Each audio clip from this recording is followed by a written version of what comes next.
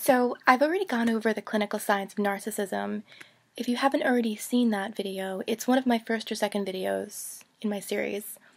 One of the signs is having an inflated ego. A narcissist has zero self-esteem and a huge ego. It is a terrible combination. They brag, they boast, they're 100% obsessed with themselves. They might post selfies on social media all day long. They constantly talk about how great they are. If they're cerebral, they tend to talk about their intellectual achievements and accomplishments. If they're somatic, they brag about their skills in bed. These are very grandiose, overt personalities, and they're pretty easy to spot. Then there are the covert narcissists. Those are the wolves in sheep's clothing. They're not easy to spot at all. Their ego is just as big, but they're able to hide their level of narcissism by appearing to be very kind and very giving. But evil comes in beautiful packages, so they will be very, very charming as well. But remember, there is a huge difference between someone who is good and someone who's being good. It's also important to realize that a person with genuine inner self-esteem doesn't constantly talk about themselves because they don't need to.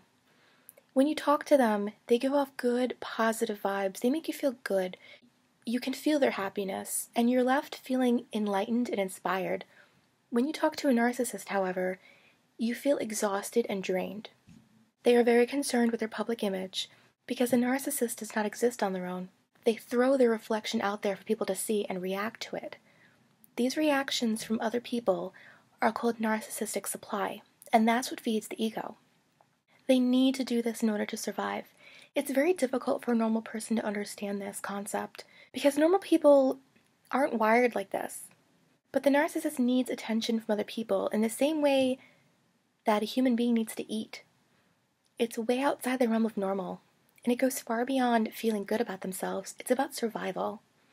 If the narcissist's ego is not fed, they'll have a mental breakdown. The false self which he has created, and the reflection which he's thrown out into the world, essentially dies.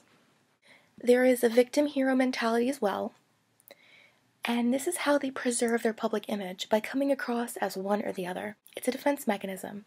So check out red flag number 4 in my red flag playlist for more information on that. Since deep down on a subconscious level, because remember, on a conscious level, the narcissist thinks he's great, but on a subconscious level, he knows he's a fraud. He knows he has completely fabricated this character. So he has a constant underlying feeling of paranoia that people will figure out that he's not real.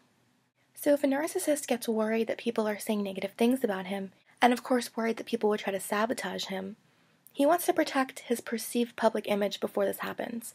When someone is constantly paranoid about this, they employ a tactic known as damage control.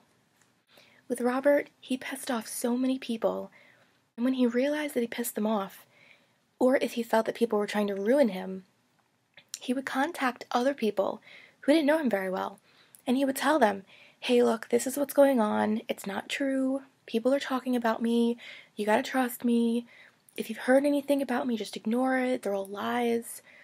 I said previously he's a musician, so he would contact concert venues.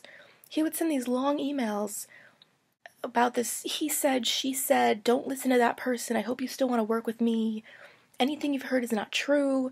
Normal people do not do this.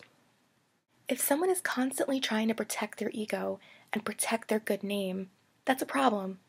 It means something's wrong. So, again, referencing red flag number 4, the narcissist will always come across as the victim or the hero. When someone is always the victim, always trying to protect their name, always trying to do damage control, you should see this as a bad sign. There was a time when I was so brainwashed by my ex, and I took his side for a very long time. I protected him and defended him, and I really, really thought he was wonderful. I believed in him. I thought people really were trying to sabotage his success. I myself couldn't understand why all these people hated him.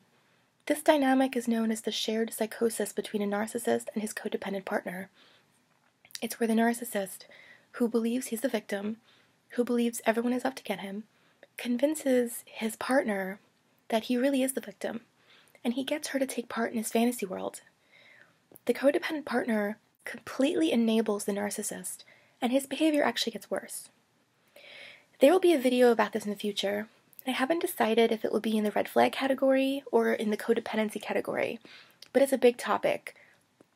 And if you're currently involved with a narcissist, hopefully you'll understand what's happening. If you were involved with one and you experience this, understand that you are not alone. Narcissists and the relationships that they have with their codependent counterpart follow a playbook. The patterns are very, very predictable.